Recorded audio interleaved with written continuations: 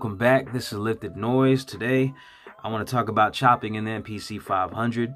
Yeah, I know I may be a little late with this one, and there's most likely a few videos out there on the subject, but just to show my appreciation for this machine, I wanted to go ahead and give it a go.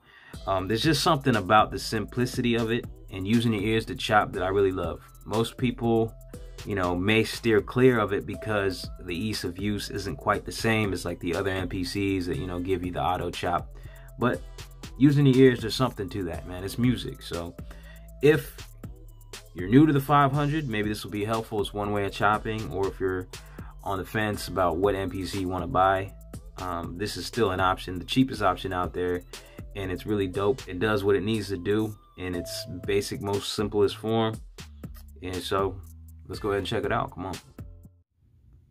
So the first thing I recommend doing is creating yourself a chopping program with some settings and save that as a template. So really just saving an empty program with no samples in it.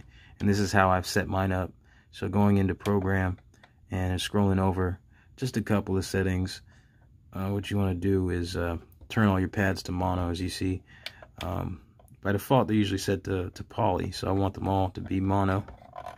This means that when you press a pad, it cuts itself off. And then also I want to set all of these pads to a mute group, so I've set all of them to mute group 1, and I'm only doing 12 pads. If you foresee yourself chopping more than 12 pads, then you can do a whole program. You know, you can do as many banks as you got. So I think with the MPC 500, you have up to 48 chops that you could possibly do on one drum program. So I'm only going to do 12. That's all I'll need. So now that that's set, I'm going to assign my sample to pad 1.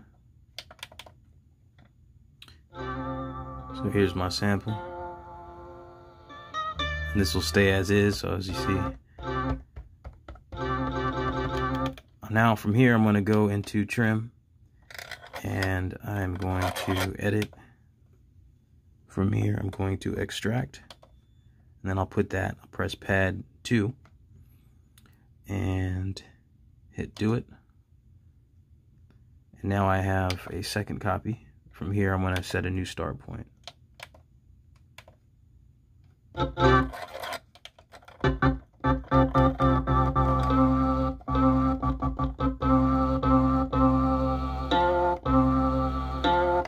So from there, I want to do this again. I want to extract, and then I'm setting to pad 2, and then I'll just start a new start point.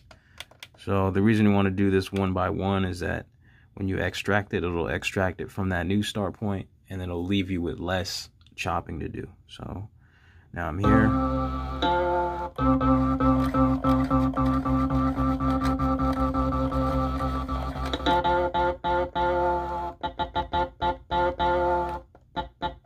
This is a good, let me go back a little bit. This is a good way determining whether you got a good start point on your transient.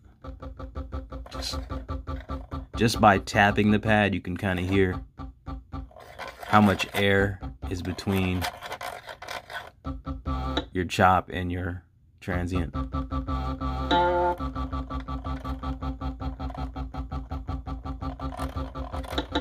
You hear that come in? Just the attack. So that's my next chop. I'm going to do this again. Extract. Going to pad 4.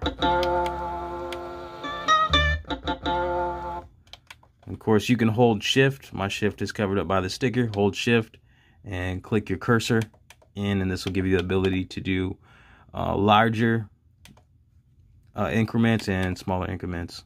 So I want to do more of a larger one right now. Let's see how that goes.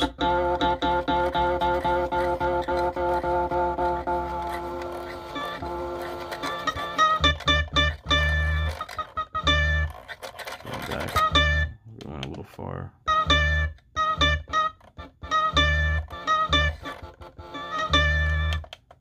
So I'll just keep doing this until I get as many chops as I want.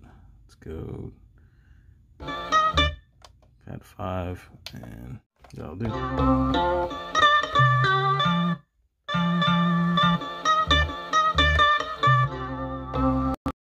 So there you go. Hopefully that helps somebody out. If you made it this far, then I guess that suggests you're interested in the 500 and what it can do. That's one way of chopping in it. There's something to be said about the simplicity, using your ears. It is music, like I said, versus, you know, the new machines that have all these functions. You got a waveform, you have a lazy chop, it does it all for you. I feel like this actually creates an environment for you to actually build a skill within yourself and have a greater ability rather than relying on a machine and to do it all for you. So yeah, I recommend this machine. I recommend the MPC 500 if you don't own one already. It's still a great option. It's the cheapest option out there and very powerful, as long as you you know, use your own abilities and build those up while you're using it. Don't get frustrated. Be patient with it. But yeah, so look forward to seeing more videos on it.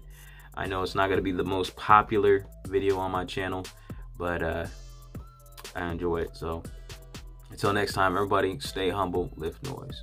God bless.